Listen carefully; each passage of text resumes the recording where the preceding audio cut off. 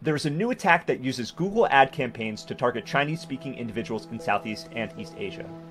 The attackers purchase ad slots to appear in Google search results to trick users that are searching for popular applications such as Google Chrome and Firefox. This attack delivers remote access Trojans such as Fatal Rat to victim machines. To deliver these Trojans, they use lookalike websites with typo-squatted domains to propagate the Trojanized installers. The malware installs the legitimate software, but also drops a loader that deploys Fatal Rat. This grants the attacker complete control over the victimized computer. This includes being able to execute arbitrary shell commands, run files, harvest data from web browsers, and capture keystrokes.